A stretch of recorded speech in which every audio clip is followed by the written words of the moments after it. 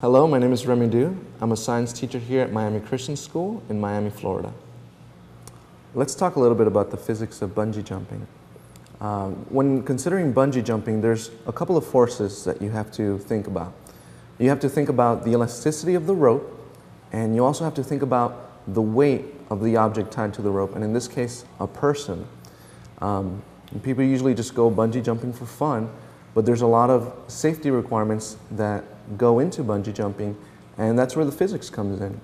The weight of the person is what determines how far down the person will drop.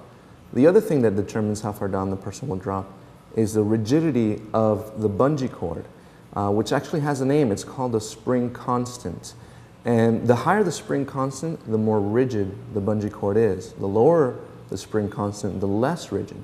So you want a bungee cord that's not too rigid, and you don't want a bungee cord that's not rigid enough, otherwise you'll hit the ground.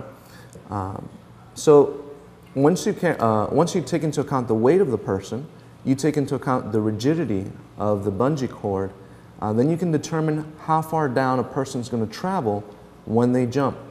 And depending on the size of the person, you can use different bungee cords with different rigidities to make sure that they don't hit the ground and that everything goes smoothly.